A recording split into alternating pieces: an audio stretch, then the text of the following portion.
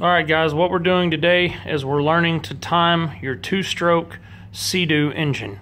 These applies to all the rotary valve engines. It does not apply to the 951 because that is a reed valve engine. What you want to do first is you want to find out what type of engine you have. You can look on the front plate. You can see that is a 717. Then go online or in the manual and they're going to give you a timing number. This one happens to be 147. So you know your timing number for a 717 engine is 147. Then you bring this front cylinder, it's the magneto cylinder, front side of the engine cylinder, to top dead center. You can use a screwdriver or you can use a pencil or whatever you need. And you just turn the PTO wheel until that screwdriver comes all the way up and barely starts to move down, and you know that you're at top dead center on the front cylinder. Then what you want to do is you want to get a timing wheel right here. You can get it online, SBT, whatever. And you want to mark whatever engine you have, what timing number they give you. This one's, again, 147. Then you want to just stick it on there, make sure it's not upside down and your numbers are reading wrong. Then what you want to do, and this applies to all rotary valve Sea-Doo engines, they're always going to use the number 360. So now this number is going to be different for the engines, but this number is going to be the same, 360. And you can see there's a line right here. So you want to put that 360 mark right at the bottom of your magneto side of your engine, the front engine exhaust port. You want to line the number 360 up on, just like that.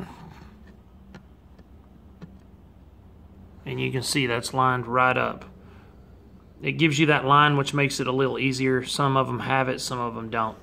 Then I marked 147 up here, and you can kind of see somebody has already scribed it into this aluminum. Do not do that.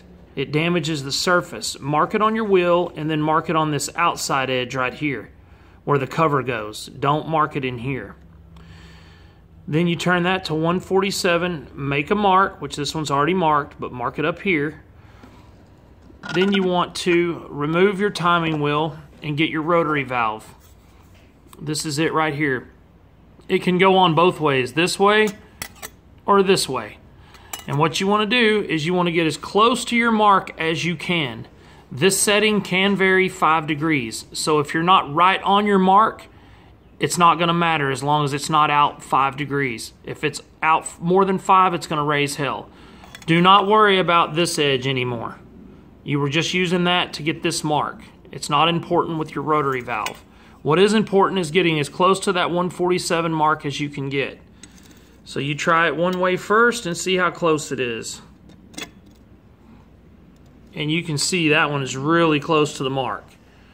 If it's far away or if it's over the mark, flip this plate over until you get close to it. And whichever direction is the closest to your mark is the one you want to go with. And remember, it's not always going to line up right on the mark. It can vary 5 degrees. Then you slide that on there just like that. Then you have a backing plate that goes on, which looks like this. You want to make sure that your fingernail cannot hang any deep grooves in this. If you hang deep grooves in it, you need to send it off to SBT, buy another one that does not have deep grooves. You can have surface scratches, things like that. I mean, that's normal. But a deep groove that hangs a fingernail, what it will do is you will have no power in the water. It won't take off, and people start tearing the carburetors and stuff apart and can't figure it out, and that's what it is. Then you have an O-ring right here on the edge. You want to put a little bit of sealant around that O-ring if you have an old O-ring. And I do it even with a new one. But I mean very little sealant, because if you squeeze it out onto this surface, onto that valve, the engine will not turn over. It will stop the engine from turning over. It's such a tight fit. So just put a very little bit of, you can use clear silicone, anything, just a very little bit of sealant. And I use a little paintbrush to paint it on. And it works great. That way you don't leak any air. And also you want to take a little bit of engine oil on your finger or a paper towel and just rub this surface before you put this rotary valve on. Just rub this surface right here, just so when it starts, you know it's not dry. and then put your plate on, which obviously goes on here, and then torque it down to specs, and then your carburetor manifold goes here. And that's all there is to it.